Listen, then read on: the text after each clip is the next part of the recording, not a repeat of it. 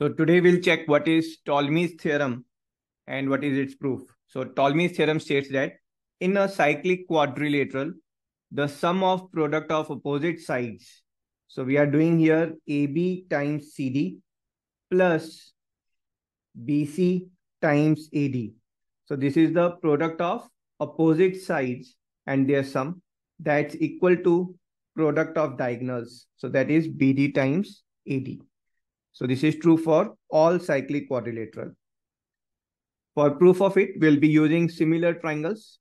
And before proceeding, we'll have to do a construction here. So we'll take this angle here.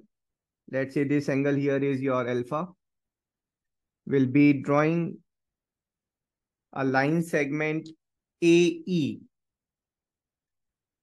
So I'm drawing here the line segment AE, where E is lying on BD, such that the angle DAE, so this is via construction, angle DAE is same as angle alpha.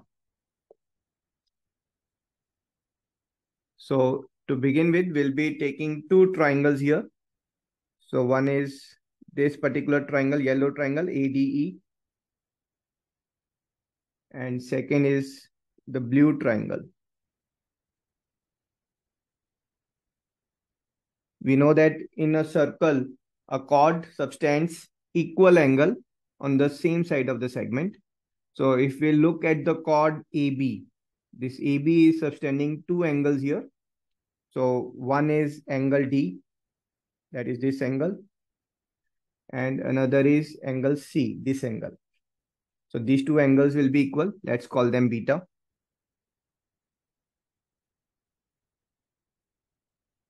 So these two yellow and blue triangles, they are similar to each other.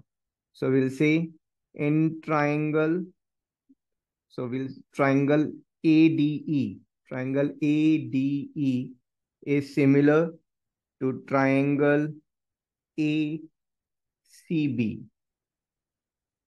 Right? So if the triangles are similar, then the ratio of the sides will be equal. So we are getting here AD upon DE, that is AD upon DE, that will be equal to AC upon CB. So this is AD upon DE is AC upon BC. Let's do cross multiplication. So we are getting AD times BC is AC times DE. And this is your first result, right? You can match it with this. So basically this value is what we have got. Let's work for this value now. So for that, we'll have to take different triangles. So let's remove these angles. Okay. So the first triangle which we'll be taking is this yellow triangle.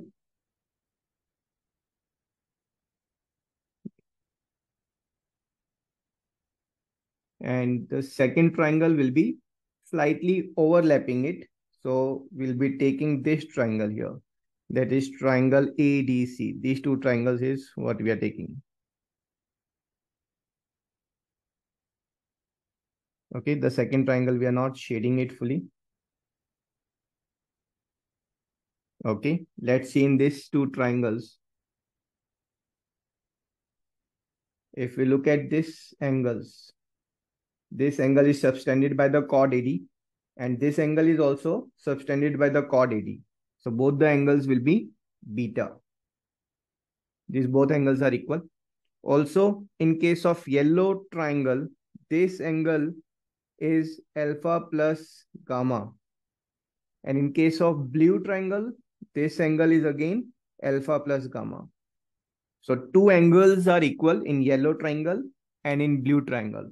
And again, by angle-angle similarity, we can say that triangle ADC, this is similar to triangle AEB. So ratio of sides what we are taking here is, let's check which side we need. We need here AB and we need BE. So here we'll take AC and DC. So ratio of side, this is AC upon DC is equals to AB upon BE. Let's do cross multiplication. So we are getting AC times BE is equals to AB times TC. And we'll call this as result number 2. Let's add them. So we are adding AB times DC and AD times BC.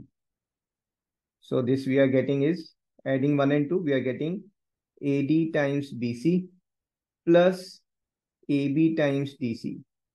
This is equals to AC times DE and AC times BE. So this is equals to AC times DE plus AC times BE. And yes, AC will come out common. Inside left is DE plus BE. And if we'll see DE plus BE, so this is your DE and this is your BE. So DE plus BE is nothing but BD. So this is AC times BD. And that's our result. Hence proved. So this is a very important result which we'll be using in a lot of questions. I hope you have understood Ptolemy's theorem and its proof. I'll see you in next video. Till then, tata, bye-bye.